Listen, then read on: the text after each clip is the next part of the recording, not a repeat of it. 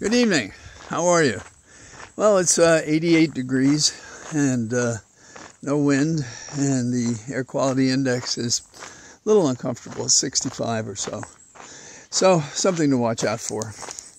There are a bunch of stories going on, but I have this feeling, I don't know if you share it, that recent events had made me feel like our ship of state is finding its even keel. That there are so many things happening, good things happening, that I think we're squeezing the minority among us who would destroy this nation as a democracy and a republic and replace it with the spontaneous, combustible autocracy that they prefer, because they think somehow or other everybody's going to be punished for differing with them. And they have a horrendous set of personal choices that they call culture, that we rightly call discrimination. So that's the context. Now, what does it mean if the ship of state is getting an even keel? It means that we are seeing prosecutions assembling themselves into a force that I think will crush Trump and his followers. After all, if it wasn't for the Electoral College, Trump would be a cipher and not possibly a threat to the country. But because of the bargain we made at the beginning of this nation, and that is to recognize there are states with smaller populations, and we had to find some way to give them a seat at the table so they didn't feel that they were suppressed by others. And it wasn't exactly manufacturing versus slave-supported agriculture, but that was a drift. That was part of it. And so we had an electoral college, we had senators, which disproportionately give 2 votes in the Senate when sometimes there's only 1 congressman eligible to represent that district. So, what do I see going forward? I'm not anxious about the charges. I think that when you have a narrative, the crimes identify themselves. And there's a feedback loop that I followed since I was a young prosecutor. And it goes like this. I have a narrative, seems to be evil. After I write the narrative, I say to myself, well, what laws could apply? Is it a conspiracy? Is there 2 or more? What kind of crime is it? Is it interstate? Does it involve contraband, weapons, information, drugs? These are the things that you look at, and then you say, well, let's go look at that set of story, the narrative. And, maybe we don't have the element we need in this, quote, story that we're developing that fits the law. But at the end of the day, this back and forth determines the prosecution based on material facts that fit those sections and provisions of the federal code or state code or local government. Now, people today are talking about, what can we charge them with? Well, the old standby is conspiracy, and it's a legitimate one here, a legitimate one. That is to say that Trump combined with others, using false electors and claiming there had been fraud in the election, which wasn't true, and cooking up a cockamamie legal theory that was obviously untrue, trying to require the vice president to ignore the absent facts, that is to say that there was fraud in the election, and the crazy legal theory for which there was no standing in the Constitution, that is that the vice president could change the election and send it back to be reconsidered by that board of phony electors. And thus take over the government. So, conspiracy, obviously, interfering with the business of Congress, fraud, misstatements, and you write it as a story, but it's a true story. And you identify in paragraphs who's in this conspiracy. When two or more people make a criminal agreement, they're in a conspiracy. What's the value of a conspiracy? Well, if anybody makes a statement in furtherance of the conspiracy, it's admitted against everybody else. It's an exception to the hearsay rule. It's considered reliable. And you don't have to know that they're doing it when they do it, as long as it fits the means by which this conspiracy would be offered. And we can't ignore the fact that this case would be tried in D.C., and it's always possible to get a ringer. But I think it'd be fair in the sense that no one would think that they should be beholden to this president, former president. So, am I less interested in the prosecution of Trump? No, I think we have to be vigilant to press forward. But I think we're in a different place than we've been for more than 2 years. And I think we're in shooting distance of winning the presidential race.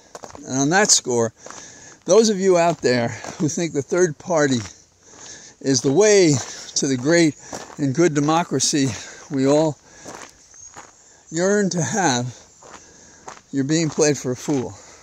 Because dislike him if you must, but you don't have dinner with him every night.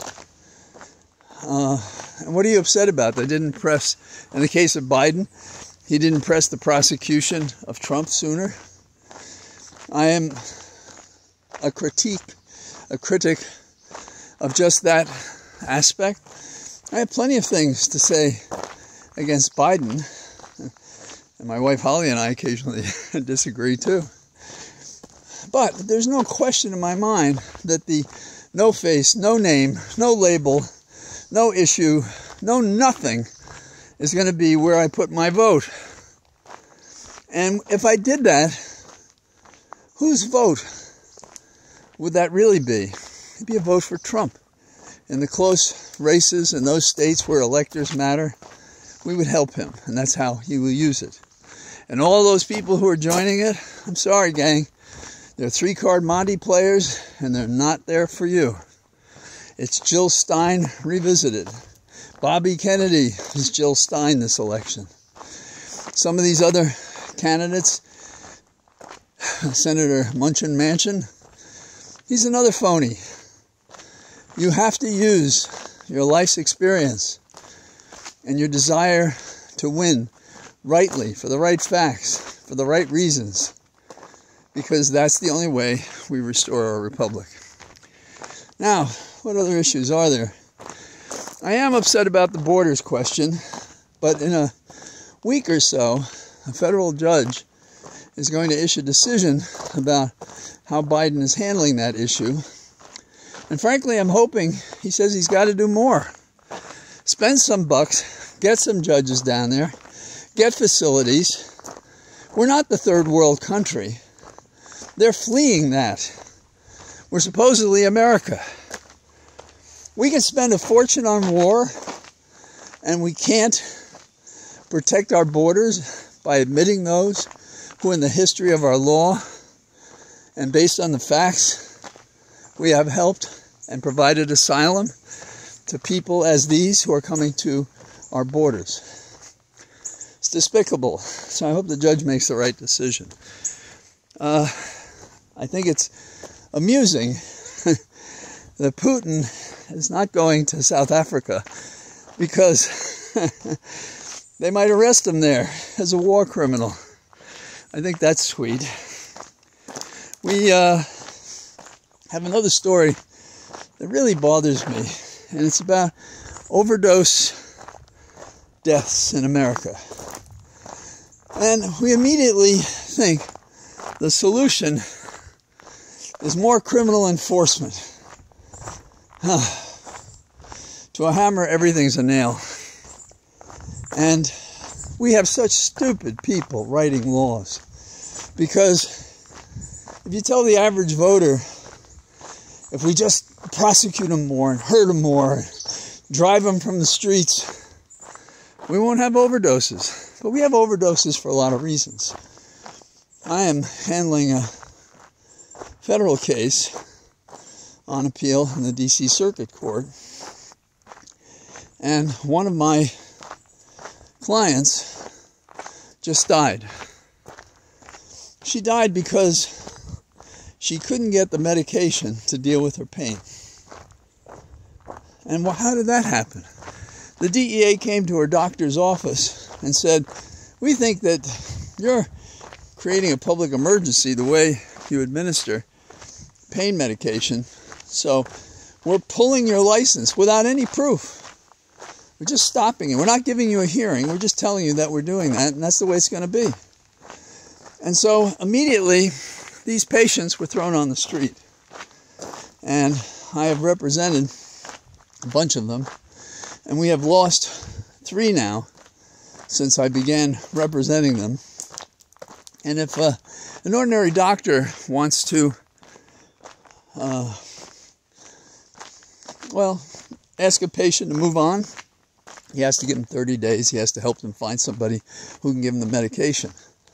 When the government does it, it violates this legal provision, and I think every state, and cast them on the street. And because the government, in its stupidity, thinks that if you take a pain medication, you're really addicted, instead of you're trying to salve the pain that you have. And we're not talking about acute pain you got playing basketball. We're talking about something that's lifelong and critical, and somewhere from 7 to 10 on a scale of 10 being the most severe. And so the government finds it easy to say, there are all these drugs out there. Well, we have a high demand in America, and some of those people demanding it are not able to get legitimate medication. They self-medicate, and as a result, they get to a point where, when that doesn't work, they kill themselves. So how much of the suicides account for those people who, quote, overdosed? Our government is so stupid when it comes to science. I don't care who is in the White House. And that includes the environment, although we have a better environmental president than we have had. We do stupid things, opening up oil fields and allowing for crude oil to go in pipelines across America, where we have amazing amounts of water at a time when we're compromised in the full supply. So that's my thing about that, overdose deaths.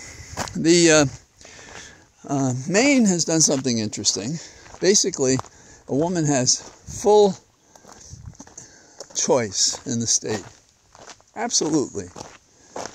And I say it because I like going up there, and haven't been there in the deep winter, but the rest of the year it's really beautiful up there.